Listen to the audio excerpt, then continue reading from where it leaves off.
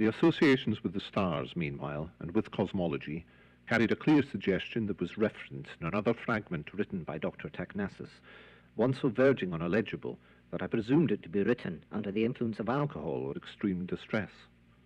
It read, in part, "The cipher hin appeared to me to be a breed apart, perhaps a native population of underground dwellers, a hominid species of antecedents hidden from the mainstream inhabitants on the exposed surface of the earth.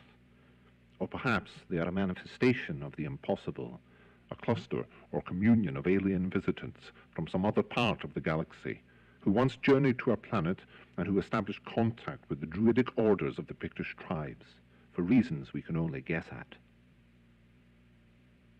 And then there came another fragment, one which set my hair on end. It read, "I initially believed that the cipher hin had long since disappeared from our planet, but my investigations have led me to a point where it seems plausible they never left us. I believe that they may as yet exist in proximity to our surface-dwelling populations, that they have established a subterranean outpost which incredibly is still inhabited by them.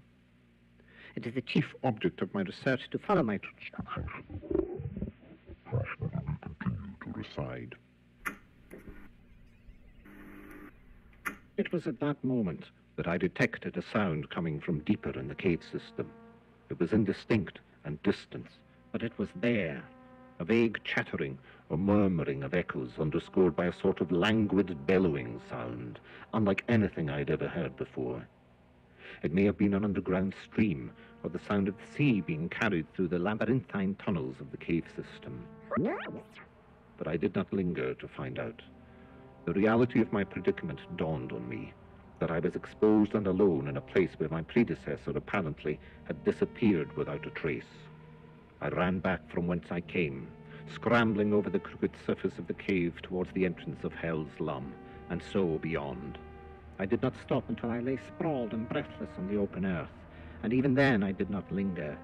I hastened away from Culican Bay and returned to the inn. The following day I sought immediate passage to Aberdeen, away from the remoteness of the north. I returned to the university, to the audio laboratory, to record the evidence of my accounts that you listen to now, which I hereby make available to patrons and members of the Institute.